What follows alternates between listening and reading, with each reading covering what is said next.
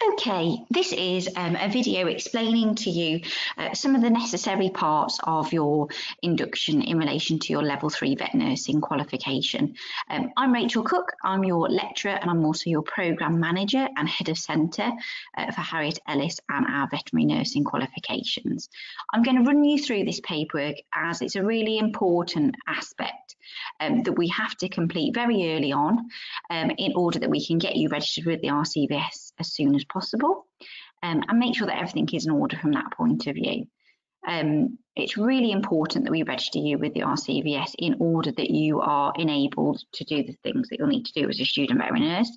And the reason that this video is coming out to you prior to your full induction days is so that you have sufficient time to get this paperwork completed, get the relevant practice staff members, which we'll have a look at later on in the documentation, to sign it for you, and also so that I've got time to sign aspects that I would need to, and also make sure that everything's in order as well. So that is the reason that it's coming out to you prior to your induction day, in order that we can get this paperwork sorted in a timely fashion, and then I can instigate it. Basically, what I then do is put this into documentation for the RCVS and send that on to them. So as you can see the header there, RCVS Setting Standards. We're actually going to have a look at the RCVS enrolment form itself first of all, and this document, and you will receive a copy of this document with this video, is what you're going to be completing, and there's some guidance notes here, so we're just going to quickly have a bit of a look through that guidance as well. So this is their most up-to-date version of the documentation, which is 2020, so please make sure that you don't use anything other than what you're being sent out to make sure that it's as up to date as possible. You can find these forms on the RCVS website, but this is from there and it is the most up to date version. So information for yourselves as new vet nursing students. So these notes here provide you information about your enrolment with the RCVS as a student veterinary nurse, and you need to keep this information in a safe place. So you'll be issued with an enrolment number. So once I've sent all of the documentation off and the RCVS have registered you as a student vet nurse, you will receive an enrolment number, and that number will then carry through with you in your career as a qualified vet nurse, but it's also essential at this point, and you'll need to put that number into documentation in relation to your training. So that is your unique student ID number, and any correspondence in particular that you have with the RCVS, you will need to use that number. You've got a period of education and training, so you will need to complete a mandatory minimum of 2,990 hours of training. At least 1,800 hours must be spent in employment, and because you are apprentices, you are employed, and that is going to be in either an approved training practice or an approved auxiliary training practice. You will need to complete a record of training throughout your time on your qualification, and this is an official record of your completed training time that you will need to provide to the RCVS in order to be able to register as a qualified veterinary nurse. You'll need to fill in personal details on that record of training as soon as you've received it, and keep it in a safe place, and it should be regularly updated throughout your training.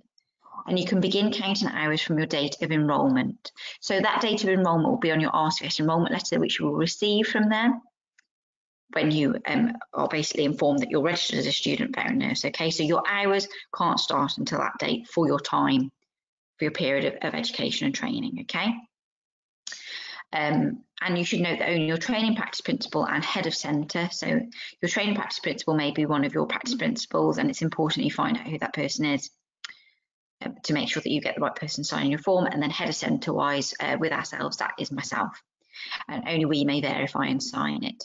So as with all official documents, you must take care to maintain the record honestly and carefully. You should complete all entries in ink. If you make a mistake, you must put a line through the incorrect entry and replace it with the correct information. And then your training practice principal or myself as head of centre should initial and date the change to show they agree to the alteration. So generally, that would probably be your training practice principal that would do that, because it's probably an error to do with your work hours. You shouldn't sign entries yourself. As I said, they must be signed by a head of centre or training practice principal for those parts that are applicable. So the RCVS maintains a record of authorised signatures, and they will be checked when you apply to register as a qualified veterinary nurse. So it's really important that you keep this record of training up to date at all times, because signatures may be difficult to obtain once you've left a practice.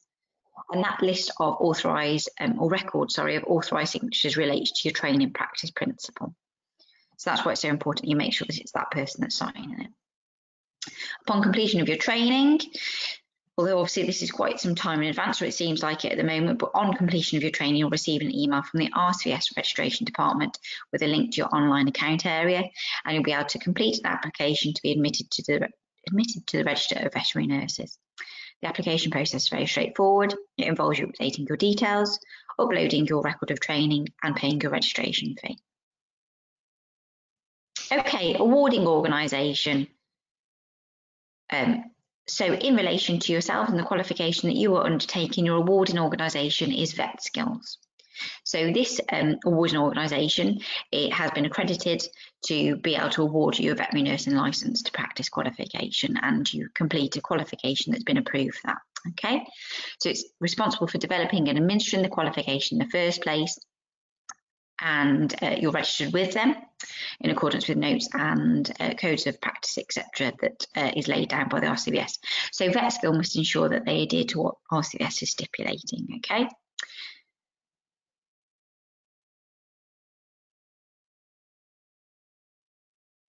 So new qualifications which are not yet fully accredited by the Veterinary Nursing Council may be subject to external practical OSCE examination before the RCVS, before you'll be able to register onto the RVN register. Okay, so if you're undertaking such qualification, your centre or university will be able to advise you about those requirements. MPL, it states here, in relation to yourselves, because you are completing a VetSkill qualification, we won't be using the nursing progress log. That's not relevant to this qualification anymore. Instead, you will be using an e-portfolio, and the e-portfolio that we as a training provider use is an e-portfolio called OneFile. Okay, so it's similar in relation to the nursing progress log in that it is a means of logging your practical experience that you are gaining in the workplace. It's just a different way of doing it. And I issue that information to you rather than that coming directly from RCVS, as it states here in relation to the MPL. Okay, so your centre. So we are your centre, Harriet Ellis Training and Recruitment, and we have a duty to ensure that all of our students are given the opportunity to carry out practical clinical training. We are responsible for ensuring that all students who require clinical placement are placed in approved training practice, and we either assist students with that or you come to us already being in that position. However, if you do come to us already in that position, you've gained that employment yourself, then we do have to undertake necessary checks to make sure that the training practice is approved and it's appropriate for you to do your training there. Okay, withdrawing from training or intermitting. So if you need to take a break from your studies for any reason, for example, to take maternity leave or an extended period of sickness, you must inform your centre and keep in touch with your head of centre as directed by him or her. If you leave your centre, you must notify the RCVS in writing of your decision. Once you have left your college, your student status ceases and you will have no legal dispensation to carry out delegated medical treatments or minor surgical procedures under Schedule 3 and must not carry out work of this nature. If you decide to recommence your training or transfer to a different college, your head of centre may apply to reactivate your enrolment. Extending enrolment. So if your completion of training is delayed, you may apply to the RCVS to extend your enrolment period. Usually those are for 1 year periods in relation to extension timeframes, and the extension fee would be payable. Any change of details, you must personally inform the RCVS in writing immediately of any change of your name or address, and you may email the following email address to inform the RCVS of changes in your circumstances. So it's really important that you keep the RCVS informed of any change in contact details, as these contact details are going to be used to send you your registration documentation, so it needs to be up to date. And you must also inform the RCVS using the relevant paperwork if there are any changes regarding your training practice, if you leave your college or transfer to a different one, or if you transfer to another awarding organisation or transfer from a higher education to a vocational programme. Registration as a vet nurse. So once you've obtained your registrable qualification, i.e. your VetSkill Level 3 diploma in companion animal, and have completed your mandatory period of education and training, and that excludes any annual leave or absence, you may apply to enter the RCVS Register of Veterinary Nurses. And VetSkill will inform the RCVS once you've achieved your qualification, and then the RCVS will contact you via email to provide the details of how to register, as stated earlier on. As we said, just make sure you keep the RCVS up to date with any changes in relation to personal contact details, so there's no delay in getting in touch with you about this registration progress. So working as a student veterinary nurse. So while you are an RCVS enrolled student veterinary nurse, you may undertake the nursing care of animals under the supervision of a registered veterinary nurse or a veterinary surgeon. You will also be taught how to administer medical treatments to animals and may also be shown how to carry out some minor surgical procedures. So undertaking medical treatments and surgical procedures on animals is controlled by law, and that piece of law is called the Veterinary Surgeons Act 1966. So as an enrolled student, you have what we term permitted certain legal dispensations so that you can learn how you're going to be appropriately nursing animals as an RVN. Okay, and that comes under that piece of legislation. So you must therefore only undertake such treatments and procedures whilst you're working under qualified supervision. So as stated, your qualified RVN or your qualified veterinary surgeon in your approved training practice, which you're going to be working in throughout the period of your training. Okay, so you will be in the main point of view working under the direction of your veterinary surgeon, but your registered veterinary nurses will be assisting the veterinary surgeon with that as well. So you must not carry out delegated activities if you were seconding, so completing a job as a locum or working any additional hours in your clinical placement if they're not part of your agreed arrangements. Okay. What you may do. So there's plenty of information on the RCVS website, and in particular, what you can undertake as a student VN is contained in the notes on Schedule 3 of the Veterinary Surgeons Act, which can be found on the RCVS website and will also be provided to your college, so ourselves. And certainly we will be looking at that throughout your training. So it's most important that you only undertake work that you've been adequately trained to do and feel competent and confident to perform. If you're asked to do something for which you have not been trained or do not yet feel confident, you must bring this to the attention of your supervising veterinary surgeon or RVN. And that is because our animal welfare is at the forefront of everything that we do. So we mustn't be doing something that we are not confident to do so, and must bring that to somebody's attention if that is the case. So describing yourself. So you may describe yourself as a student veterinary nurse whilst you're working within your training practice. However, if you're carrying out locum work outside of your training practice, you wouldn't be able to describe yourself as a student because that's separate to your training. You must not, under any circumstances, undertake work under the provision of Schedule 3 whilst working outside your training practice. And as a student, you must not describe yourself as a veterinary nurse. The title veterinary nurse and the associated post-nominal letters that we use, so RVN, may only be used by individuals who have completed their training and achieved that RCVS certificate in veterinary nursing and have their name entered on the RCVS Register of Veterinary Nurses. So joining a professional representative body. So now that you're a student veterinary nurse, you may wish to consider joining an association in order to keep in touch with a new profession. So the BVNA is the main UK professional representative association for vet nurses and has a student membership category as well. They publish a monthly journal which is free to members, hold a major veterinary nursing congress with many activities, especially for students, every October. And they also have a full-time staff who are able to offer advice on many employment and other veterinary nursing issues, and there's their contact details there. Any queries about any of the above, you can contact the RCVS on the following address. So this is the main part that I need to talk through with you in order that we get this paperwork completed appropriately and get it returned to me in the correct manner and state basically. So this form is your application to enrol as a student veterinary nurse. So we've read those guidance notes. Okay, and what you're going to do is complete part 1. This is your application. This is the part that you're completing. You don't complete any other parts of this form. I complete part 2 and 4, and your training practice principal will complete part 3. You must use black ink and you must write in block capitals. So all of that is at the top of that form. So please make sure that you're referring back to this. Now, obviously, you'll have been emailed a copy of this document. So if you need to start again, you can do. So you are completing part 1. So once you've completed part 1, you can then pass the document on to your training practice, get your training practice principal. And as we said, make sure that is the training practice principal that you've got completing this document. Get get them to sign it, and then you can gather that page back from them and then send those documents to me. So you aren't sending this form directly to the RCVS, you are sending it to myself as your head of centre. Now, usual rule of thumb would be that you'd give this to me face to face. It might be the case that due to COVID that we aren't able to do that. So in that instance, you would need to email it to me. So you'll need to scan it on and email it to me, and then I can complete my parts. Then I put it all together and send it to the RCVS. So you are going to complete part 1 only. In block capitals using black ink, you're going to put in your surname, all 4 names. You're going to put in your title, and you're going to specify that there. You're going to put your gender, and that must be the same as shown in your passport or ID documents. You're going to clearly show your date of birth. You're then going to complete your address and then your postcode.